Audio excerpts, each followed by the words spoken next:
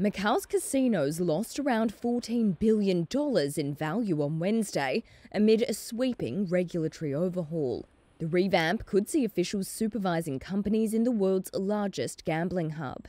With Macau's lucrative casino licenses up for rebidding next year, a government proposal to revise the city's gaming law spooked the Hong Kong market, with operator stocks tumbling by as much as a third. Wynn Macau led the plunge, falling as much as 34% to a record low, followed by a 28% tumble for Sands China.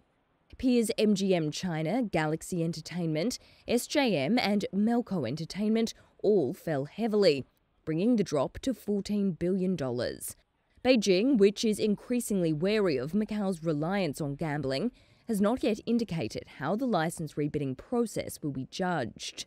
Macau's Secretary for Economy and Finance, Li Wai-nong, announced late Tuesday a 45-day consultation on the gambling industry to begin the following day. He said there were still some deficiencies in industry supervision.